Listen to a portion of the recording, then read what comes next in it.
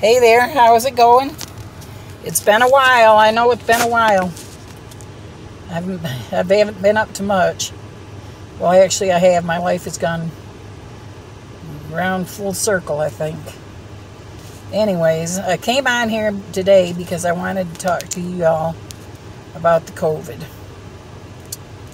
I was one of them diehard, it's a government conspiracy type of thing, talking to people, telling them I wasn't going to have that COVID shot because it was a conspiracy from the government, and that was wrong. I dodged and darted it for a year and a half or more, and then the last few days of August, my daughter's boyfriend had it from work. His boss was letting people come to work sick. He went to work sick in all but about 2 days, and he was too sick to work. And anyways, yeah, he went to work sick with that COVID, and he man, see, you get a foggy brain with the COVID. So anyways, he came home, he gave it to her. Her and I both came down with it about the same day. That Monday, she went to work, and then she come home and she said she was feeling really bad. She got home early. I said, "What's going on? You got off early." And she said, "I'm not feeling good. I think I might have the COVID." She said she's going to go to work the next day. She was going to go get a test. I said, "Okay." Well, I went home that night, and I was feeling bad. And then the next day, boy, I knew I had it because I was feeling terrible. That was Tuesday. And then I looked on the computer, and they said they were giving away free tests down at the health department. So I went down there. They had a line outside with nurses and stuff handing them out. They had an instant test for my teenager. It gave you 20 minutes. You had the results. And then I had to have mine had to be shipped by UPS over to Birmingham. So Tuesday evening, before they closed, my daughter took it down there, my 41-year-old daughter. She took it down there and dropped it off at the UPS. The next morning, I got a thing I got an email from the laboratory telling me that they had received my test and that they would let me know when they got the results. Well, by that evening, I had the results saying that I had the Delta strain of COVID. And man, by Friday, I was feeling so bad. Now, see, I got it on Monday evening. I started feeling bad. Friday, I was feeling so bad. I was hurting everywhere, just everywhere. My head hurt. Oh, I couldn't hardly see. Couldn't open my eyes. And I couldn't hardly pee. It was terrible. I wasn't drinking enough. And the doctor sent me in. I called him twice and left a message, and his nurse called me back. And we set up a Zoom meeting. Well, I couldn't even open my eyes or lift my head or anything. He was talking to me, and then he was telling me that he was going to send me in for an infusion. And he had some prescriptions he was going to call in, and he wanted me to start those prescriptions and then go in for my infusion on Monday because it was too late that Friday. And they didn't do them on the weekends. So Monday we went, hey, that's enough. Monday we went over there. Penny, I said that's enough. Monday we went over there. My daughter drove me over there to the hospital, and she said that we sat in the parking lot, and finally they came over to my car, and they told my daughter, "Come over here and drop her off." So we went over there by that entrance, and they said, "Hold on, before you get out, we have to take your temperature and your saturation level." So I said, "All right." Well, my saturation level was like in the low 80s or high 70s, and then my temperature was 104.1. So they said that disqualified me from being able to get that infusion, and they told my daughter to drive me around to the emergency department, which I don't know why they did that, because they're a stabilizing hospital. They don't participate in my Humana, and so I had to go to. I went in there. I'm going to get a big bill from them, I'm sure, because they don't participate with my insurance company. I should have went over here to this other hospital that I'm insured with. So they gave me a bag of water bag of the sodium, whatever, that they give you when you're dehydrated, because I was starting to get dehydrated. They gave me that, and they gave me a steroid, and they gave me some Tylenol, and a cough syrup, like something else. I don't know what all they gave me. Something to calm me down. And after I had all that, we were sitting there waiting for the man to deliver a tank of oxygen for me. It took him forever. I didn't get out of there until 7 or 8 hours later. So we got home that night, and they had dropped off looks like a suitcase. You plug it in, and it has all this stuff attached to it. All this tubing right here like this. And it stretches clear across my floor. I don't have it on now because I'm almost out. I'm lightheaded. I think I'm going to put it on before I walk in there. But so anyway, yep, that's what happened. I got the COVID. And then they sent me home with that oxygen tank. Tuesday, my daughter went to the pharmacy to fill the prescriptions from the hospital, because they gave me 2 other ones. And they gave me a cough syrup that had codeine in it, and I can't have codeine. I'm allergic to it. Well, they sure enough did give her codeine. And she didn't say nothing to me. And then she said, I said, how much of this am I supposed to take? Because I couldn't hardly see with my eyes. And she told me how much I was supposed to take, so I took it. And then about 30 minutes later, I was having problems breathing. My throat was starting to close. It was hurting. And I told her, Sissy, you're going to have to take me to the emergency room. I can't breathe, honey. So she took me up there to the emergency, and they fixed me up. They kept me. They said, you can't go home because you are dehydrated. Your kidneys are starting to close down, and we think you have this other thing too. They took a culture of some sort. Anyway, so they did all that, and then I stayed for 8 days.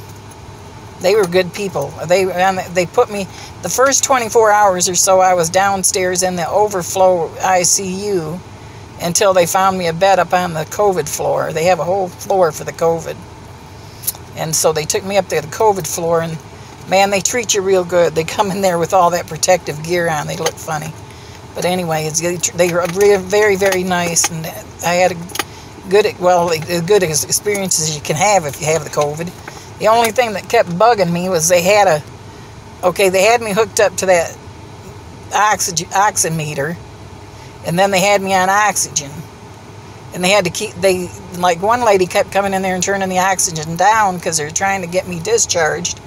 And then every time she'd turn it down, that thing would start going off. So then somebody else would come back in there and turn it back up. And finally they got it stabilized. They had to get me a new lead for my finger. 2 or 3 new leads, and because I was sweating bad. And yeah, then the day I went home, I was glad to go home, but I started getting diarrhea, and you can't make it to the toilet. I had to wear diapers for grown-ups. That's pretty sad. 61 years old, and you have to go sit on, and you have to have a diaper on. Had to keep taking showers because didn't make it to the commode in time. And my daughter, she's steady telling me, drink, Mama, drink. You need more water. She'd bring me bottles of water. You need more water. You need more water. She's taking good care of me, my 41-year-old daughter. And taking care of my little puppy for me, taking her out to the potty and everything. She's still at the house till I start feeling a little better. I'm not supposed to be out today, but I'm out anyway. And I'm out. I can feel myself. I'm out of breath. Well, anyways. So that was my COVID experience. Oh my word, don't think it's a conspiracy. Go get that shot. I mean, that's your right not to have it if you don't want it. But I'm telling you what you might have to deal with. And some people, I watched a video about a guy, he had the Delta strain, 39 years old, and he died. A few hours before he died, he was sitting up in a chair talking. And then something happened. They got me up and started giving me occupational therapy because I started getting when I went into the second hospital, I was getting just a touch of pneumonia in my right lung. So they gave me a whole bunch of steroids while I was there. They gave me shots in my stomach to keep me from getting blood clots in my legs. They gave me, man, I don't know what all they gave me. I kept asking them for Tylenol about every 6 or 8 hours because I kept getting that headache. That headache stayed until they sent me home like 8 days after I went in there. And then that was like the first of the week, Tuesday I think it was, or Wednesday maybe. And then it was Sunday evening before I felt the COVID lift. But I still couldn't breathe. I'm still having to be on this oxygen. Everywhere I go, I have to have the oxygen. I don't got it on now, but I might have to put it on in a minute. So I got that suitcase by my bed. I have to lay there, and I'm sure my saturation is going to be in the 70s when I get back up there. But, yeah, I can't, like, if I move around too much, I just start sweating like a whore in church. And then you got the COVID, not COVID, but the oxygen thing. You have to be tethered to that damn oxygen everywhere. Walk across the apartment, and I just get so tired. I'm so tired. I just can't get enough energy. And I just pray that, I mean, I'm telling you what, if it wasn't for Jesus Christ up there, I would be goner. I'd have been a goner. I had too many people praying for me. It wasn't my time. Jesus was telling me, don't be so stupid. Next time, if they offer you something, take it. But, yeah, I just hope my daughter didn't get that COVID. Because I'll tell you what happened. Whenever the day I went into the hospital, my teenager was coming down with it. So my other daughter, she thought she'd be better off over there at her house. So she didn't even call me and ask me anything. She just came over here and got my teenager and took her over there. And she kicked her little baby out of her room and put my daughter in there to quarantine her in the bedroom. And then she fed her and gave her whatever she needed, she did for her. And the baby had to stay in her mama's room. And then she was there for about 2 weeks. Because I told her, don't come home. I love you, but don't come home right now, because I don't want, if you still carrying that, I don't want you to bring it back home to me after I'd already gotten out of the hospital. But because I was already still feeling, I wasn't feeling as bad. I was ready to go home from the hospital, but they called me up and said, since you're on this kind of a program, you don't have to leave if you don't feel as if you're ready. You can appeal it. And I said, no, I'm ready to go home. But I just didn't have no energy, and my head was hurting still. And so I went anyways. Yeah, I got some relief from that headache. And then when I got home and got all my medicines, like I have to take what is that stuff? Lyrica, and I didn't have any Lyrica at the hospital. When I got home and got my Lyrica, I started feeling a lot better. But man, you don't want to get that COVID. I'm telling you, take that shot. I advise you to take that shot. You can investigate it and see what kind of program they've had running with that, how much testing they've done on it, how many bad ill effects they've had with it. I'm going to call. My doctor told me, consider this your first shot. In 90 days, you can go get another shot or a booster. So when it's 90 days, I'm going to call him and ask him what kind he wants me to get, where do he want me to go get it. And I'm going to go get it and get, if there's any side effects, I'm going to get advised of the side effects. I wanted to dye my hair, but when my lungs are so weak right now, it's terrible. I got that air run pumping full blast. It's on 68. Give me some fresh air. Yeah, so that's what's going on in my life, y'all. The COVID. Corona. And it ain't... you might watch them memes and find them entertaining, but having it is no joke. And my teenager, she didn't have it that bad. But now, like today, my daughter's very responsible. Her work called me and said, we can't get a hold of her. She was supposed to log on her computer at 8:30, and she's not logged on. We can't get a hold of her. So I got both of these mostly empty. This one might have 5 minutes left on it. 10 minutes maybe. Anyways, they said that I think I'm going to have to put this on. I'm getting run out of air. Hold on, let me get this on. Yeah, we'll turn this on for a minute. Turn that up. There we go. Now I'll be alright for a little while. So yeah, they had me go check on her. I went over there to check on her, and she said she was coughing, and I said, you don't have the COVID, do you? She said, no, I think it's allergies. She had gone camping this past weekend.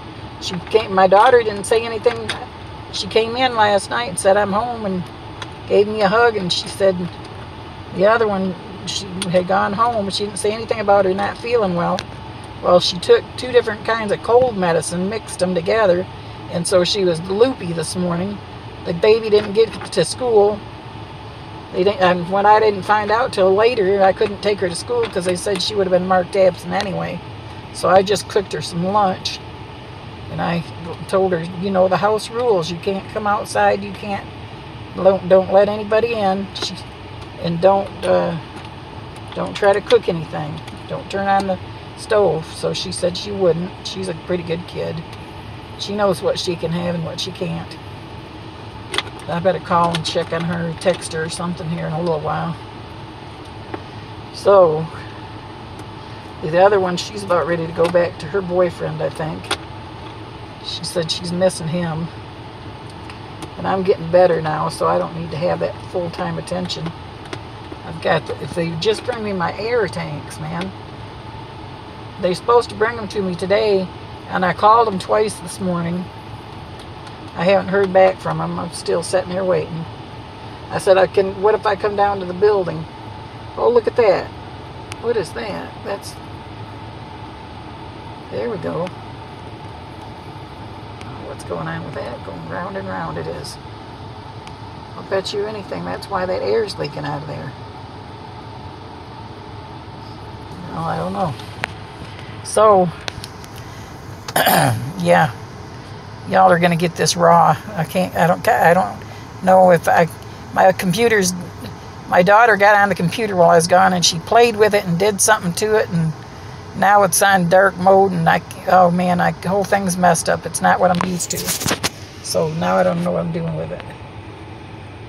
I wanted to dye my hair. Look at that. See how white my hair is turning? I wanted to bleach this part that's dark and dye it that blue again. But I'm afraid to do it because my lungs are weak. I can't babysit for my grandson because I can't be around the animal dander, and they got 2 cats and 2 dogs, and I can't be around that. Got to try to cut down on the dust. I can't do anything with my rocks because I can't cut my rocks or anything because I don't have the respirator to use, and I can't use just a regular mask. It doesn't protect enough to protect my lungs. So I'm just in a mess. I can't do anything. I tried to have a sale of chunk of raw rock yesterday, thinking somebody might want some of that, but nobody's buying anything.